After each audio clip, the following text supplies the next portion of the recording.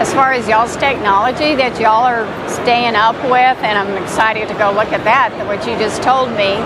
So the reporting, just the easiness of it, being able to call and get somebody on the phone to help work you through even though you're miles away.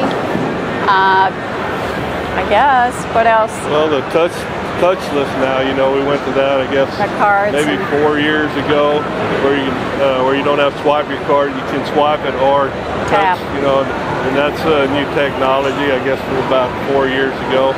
And so we're using that, and a lot of people, a lot of customers are doing the touchless now, and especially with COVID a couple of years ago, and you know, you don't have to worry about people, you know, touching stuff quite as much. So that's a good feature. Like the kiosk machines, you know, because you can, if they put in more money, you can give them more bonus. We like that part of the keeping program in there. Just, you know, for us, the Embed was the right decision. We're happy with the decision. Yeah. Like Pam was saying earlier, you call in, and the technicians are also helpful and friendly every time we call in.